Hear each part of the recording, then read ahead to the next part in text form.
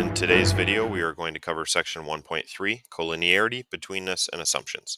After studying this section, you will be able to recognize collinear and non-collinear points, recognize when a point can be said to be between two others, recognize that each side of a triangle is shorter than the sum of the two other sides, and correctly interpret geometric diagrams. So collinearity. Points that lie on the same line are called collinear. Points that do not lie on the same line are called non-collinear. So I have two figures below. I have points A, B, and C. These are collinear because they are on the same line. Points E, D, and F are non-collinear because they are not on a line. Now looking at this diagram to the right, I can identify collinear and non-collinear points. Remember, collinear points are points that are on the same line, and non-collinear points are points that are not on the same line. So some collinear points would be points M, O, and R because they are on the same line. Also, I could use M, P, and T. Now these are just a few collinear points. There are many others in this diagram. Now some non-collinear points would be points such as M, X, and T because they are not on the same line. Or I could say M, X, and Y because again, these are not on the same line. Now we have betweenness of points. So in order for us to say that a point is between two other points, all 3 points must be collinear. Now remember as well, between does not mean midpoint.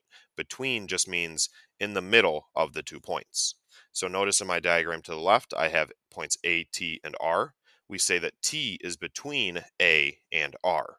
In my diagram to the right, I have points X, O, and Y, and we do not say O is between X and Y because these are not collinear. The triangle inequality. So for any 3 points, there are only 2 possibilities. The first being they are collinear. So 1 point is between the other 2. 2 of the distances have to add up to the third. So notice in my figure to the right, I have points A, B, and C. I have segment AB and segment BC. When I add up segment AB and BC, it adds up to my whole segment AC. Since this adds up together, this would mean my 3 points are collinear. Now, option 2 is that they're non-collinear and the 3 points would determine a triangle. Notice that in the triangle to the right, I have lengths of 14, 11, and 24. When I add 14 and 11, that's bigger than 24. This is an example of an important characteristic of triangles. The sum of the lengths of any 2 sides of a triangle is always greater than the length of the third. So if I have side lengths of A and B, when I add those together, it has to be bigger than my third side length C. If it is not bigger than that third side length C, then I do not have a triangle. In this class, we will be given many diagrams that we will use for problems. Now, there are things that we should assume from diagrams and things that we should not assume from diagrams. In a diagram, you can assume straight lines and angles, collinearity of points, betweenness of points, and relative positions of points. We should not assume right angles, congruent segments, congruent angles, and relative sizes of segments and angles. Just because 2 angles look like they are congruent doesn't mean they will be. Or just because an angle looks like a right angle doesn't mean it will be a right angle. Looking at this example, I'm given the diagram as shown, and I want to know what we can and cannot assume. Now, as you go through the first few homework assignments, I would have this list with you so you remember what you can and cannot assume.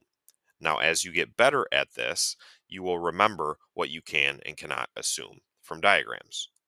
So remember, things that I can assume are things like straight angles, collinearity of points, betweenness of points. So some things that I could assume from this diagram would be as follows.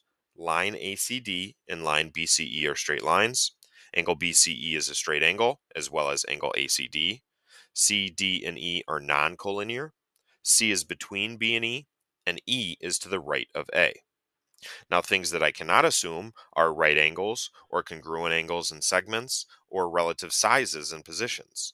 So things that I cannot assume from this diagram would be angle BAC is a right angle, segment CD is congruent to DE, angle B is congruent to angle E, angle CDE is an obtuse angle, and segment BC is longer than segment CE. Just because something looks the way it is doesn't mean it will always be that way. Now looking at some sample problems, we have problem 1. For each diagram, tell whether X is between P and R. Answer yes or no. So my first problem A, I have points P, X, and R all on the same line. Therefore, These are collinear points. Problem B, I have points P, R, and X not on a line, therefore they are not collinear. And problem C, I have points R, P, and X, again not on a line, so these are not collinear either. Problem 2, I want to draw a diagram in which points A, B, and C are collinear, points A, D, and E are collinear, and points B, C, and D are non-collinear. So notice the only points that share the same between A, B, and C and A, D, and E are point A. So I'm going to start with point A and then create a line that has B and C on it. So then A, B, and C are collinear points. Now, if I list D and E points, notice I have A, D, and E also collinear.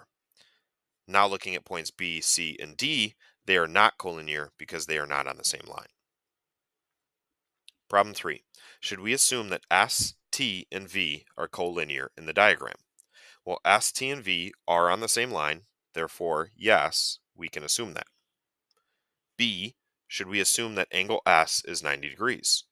Angle S is not stated that it's a right angle, and it does not have the right angle box that shows me that it is a right angle, so no, I cannot assume that angle S is 90 degrees. Problem 4. If two sides of triangle ABC have lengths of 7 and 9, what are the restrictions on the third side? So I know the triangle inequality states that I have to add the two sides together and my third side be less than that side. So if I have my side length of C, I know that C should be less than 16. Now C also has to be greater than those two sides subtracted together. So 9 minus 7 would be 2.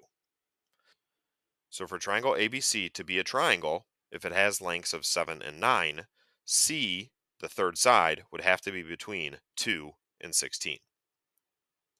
Question B has if two sides of triangle TIM have lengths of 10 and 20, what are the restrictions on the third side?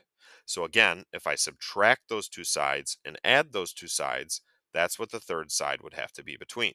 So 20 minus 10 is 10, and 20 plus 10 is 30. So in order for triangle TIM to be a triangle, C has to be between 10 and 30.